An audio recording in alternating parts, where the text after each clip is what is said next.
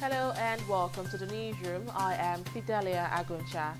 Troops of Operation Habi Kunama have killed 24 suspected bandits in Kaduna, Kano and Niger State. 61 bandits were also arrested during the operation, while 20 kidnapped victims were rescued. And no fewer than 12 people were injured after a three-story building collapsed in Fagba area of Lagos State. It was gathered that the building, which was under construction, collapsed on Wednesday night, leaving many people trapped in the rubble. Chief Executive Officer of Lagos State Emergency Management Agency, who visited the site, said there was no mortalities recorded and the victims rescued from the rubble have now been taken to the hospital.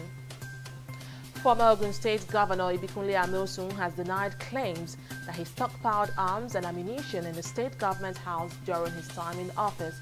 In a statement issued by his media aide, Rotimi Durojaye, Amosun claimed that incumbent Governor Dapo Abiodun was the main supplier of some of the armored personnel carriers he bought in 2012 to combat security challenges in the state.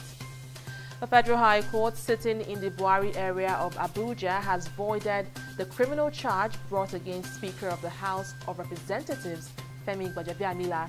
The African People's Party and one Anas Issa Mohammed had alleged that Gbajabiamila lied under oath while filing Form CF001 of INEC to the effect that he was never convicted of any crime. Presiding Judge Justice Uthman Musa in his judgment quashed the criminal charge against the Speaker on the ground that the lower court lacked jurisdiction to entertain and determine the matter. The National Pension Commission says states operating the contributory pension scheme refused to remit about 3.4 billion naira pension contributions to the retirement savings account of workers. Acting Director General, National Pension Commission Aisha Dahir Umar reviewed this during the second quarter consultative forum for states in Lagos. And at least 16 people have been crushed to death at a stadium in Madagascar during Independence Day celebrations.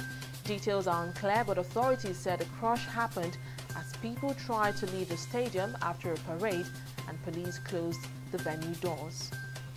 Super Eagles head coach Gernot Rohr says he's satisfied with his players' performance in their 1-0 win against Guinea at the Alexandria Stadium in Egypt. Kenneth Omeruo netted the winning goal for Nigeria in the 73rd minute of the keenly contested encounter. The Super Eagles maintained top spot in Group B with 6 points following the win and are the first country to book a place in the round of 16 of the tournament. And that's the latest from the newsroom. Thank you so much for watching.